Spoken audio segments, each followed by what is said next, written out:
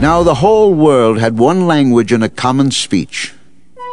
As men moved eastward, they found a plain in Shinar and settled there. They said to each other, "Come, let's make bricks and bake them thoroughly." They used brick instead of stone and tar for mortar. Then they said, "Come, let us build ourselves a city with a tower that reaches to the heavens, so that we may make a name for ourselves and not be scattered over the face of the whole earth." But the Lord came down to see the city and the tower that the men were building. The Lord said, If as one people, speaking the same language, they have begun to do this, then nothing they plan to do will be impossible for them.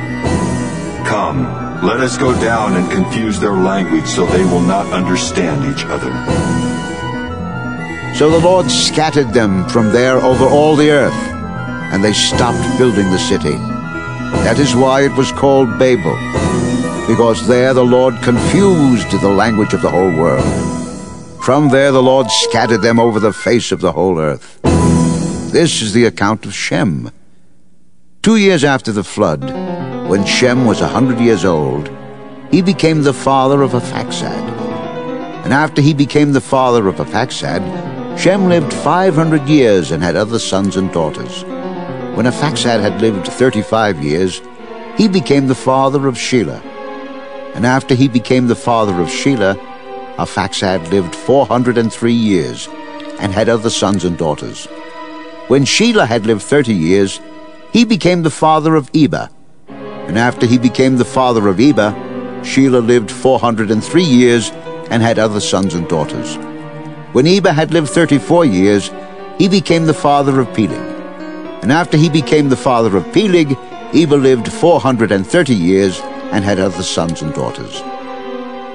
When Peleg had lived 30 years, he became the father of Reu.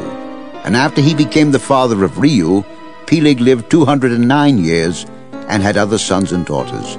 When Reu had lived 32 years, he became the father of Serug. And after he became the father of Serug, Reu lived 207 years and had other sons and daughters. When Serug had lived 30 years, he became the father of Nahor.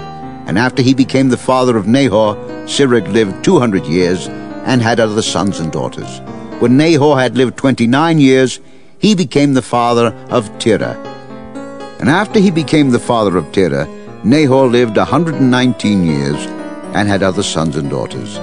After Terah had lived 70 years, he became the father of Abram, Nahor, and Haran. This is the account of Terah. Terah became the father of Abram, Nahor, and Haran. And Haran became the father of Lot.